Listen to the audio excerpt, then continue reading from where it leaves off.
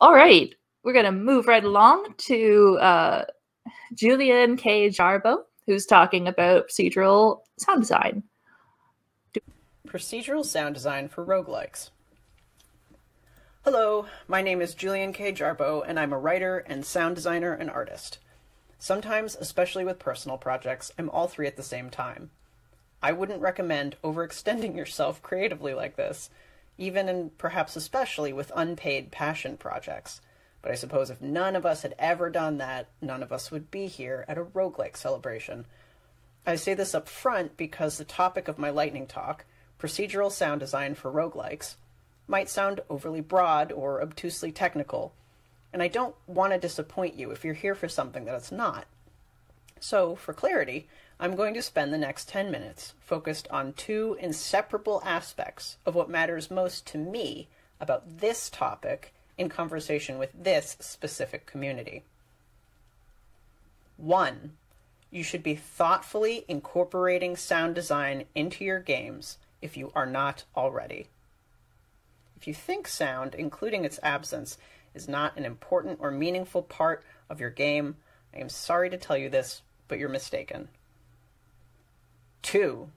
You can do this even if you have a tin ear, an empty wallet, and a New Year's resolution to rein in the scope creep of your projects.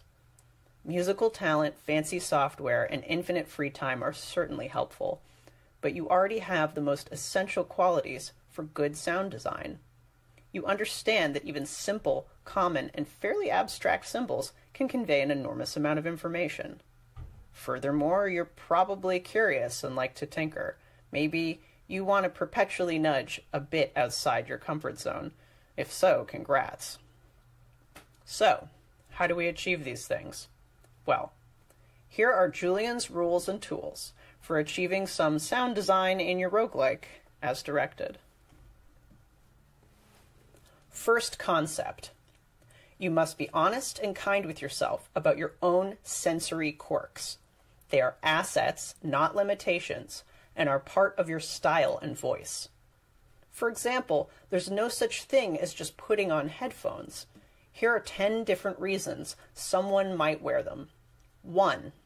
To quiet the noise of the outside world around them. 2. To quiet the noise of the inside world in their mind. 3. To relax or fall asleep. 4.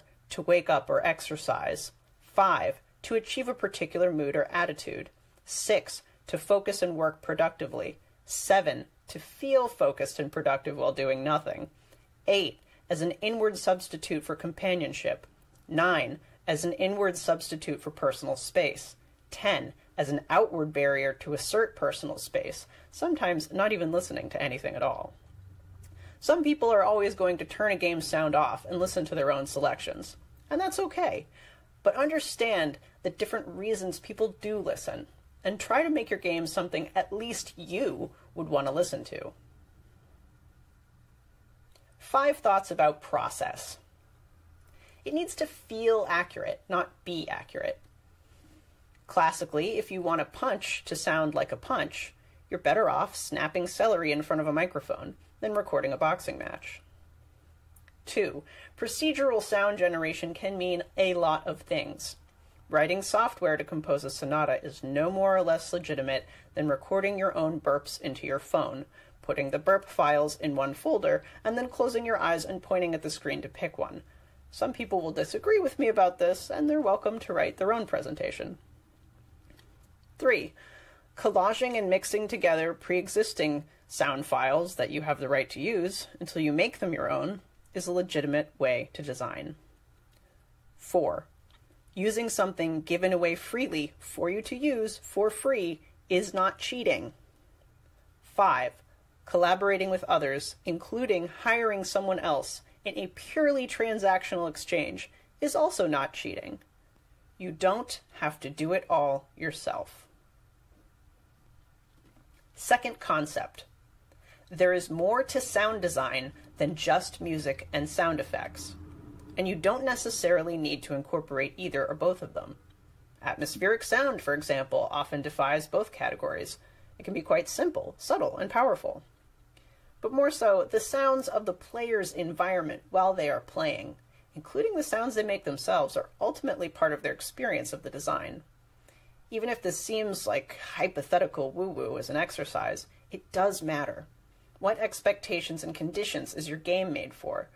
We already think about this a lot with a more established conversation around accessibility and numpads. Same deal, but for ears. Imagine playing and listening to your game on a small ThinkPad with a set of CVS earbuds and no mouse, and you're on a cramped commuter train. Now consider it again with a 4K monitor, some OK headphones, decent mechanical keyboard, decent Staples office chair, private rented bedroom late at night. Now consider this again on a surround sound home entertainment system with a massive projection screen and a leather recliner. These are really different. 5 thoughts about technique. 1. Audio sprites exist exactly the way visual sprites do. You can economically bundle and reuse a fairly small library of sounds and modify effects on the fly. 2. Mix in the best set of external speakers or over-ear headphones that you can afford or reasonably borrow. 3. Pursue a basic grasp of frequency bands. You don't need to be able to run a fancy mixer at a live rock show. You will want to know what noisy and muddy means when it comes to a lot of different overlapping audio, and to know that you can fix that problem without deleting sounds. 4. Understand why MIDI has persisted as a technology. It's great if you deeply understand how it works, but bare minimum, try to understand why it's valuable. 5. You can't always control for consistent quality. Luckily, I think it matters less in the overall design than consistent volume, which you can control. 3rd concept. Whether you call it your game's market or genre or tone or vibe or big mood, it is a promise that you as a designer are making to your players, and listeners too. Here is part of a very adaptable worksheet I originally wrote for fiction podcast writers. What does your setting sound like? Write down whatever sonic associations you have with the ideas about this setting. There are no wrong answers. Review your list of sounds and consider what it is that makes them feel like that genre. Imagine that tomorrow morning our real world sounded like all of, but only, the things on your list. Are there specific types of music, machines, animals, weather, and people that are present? Why? Are there specific types of music, machines, animal, weather, and people that are absent? Why? Couldn't actually. Oh, well, there we go. Super quick. Anything you want to say with 1 minute, Julian? Yeah. The most important thing is that all of the things that I said exist in a Google Doc that I want you all to see because I'm going to link it. So if you were like, wait, I want to read that, guess what? It's all written down. And then at the very bottom of the Google Doc is a bunch of links to cool stuff that I use all the time for sound design. So that's it. That was the thing I wanted to show live. Amazing. Thank you. And maybe tweet that out, do something like that. Tag Roguelike Celebration. We'll try and get that in front of people.